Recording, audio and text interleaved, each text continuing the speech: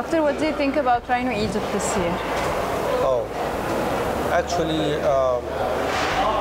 I born and grown up in Rhino Egypt because since almost 1994, I've been attending Rhino Egypt, and Prof. Rida is actually one of my best friends.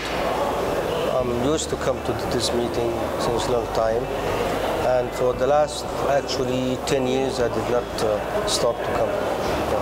Yes. Okay, great. And can you tell us please what's new in the field of rhinology in 2018? Well, every year, especially in this event, the scientists, I call them scientists, they're not professors. They come to this such meeting and they present their new era.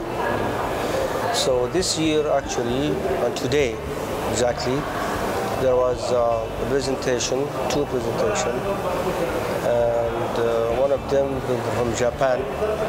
He presented about the new era of the 3D actually.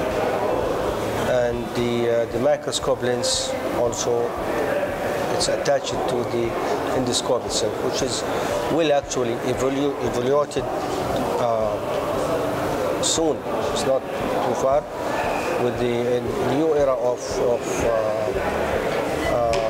actually sinus surgery by endoscope. And the other era also is a laser. Also today also someone is also using laser during the sinus surgery by endoscope. Okay, thank you so much, Doctor.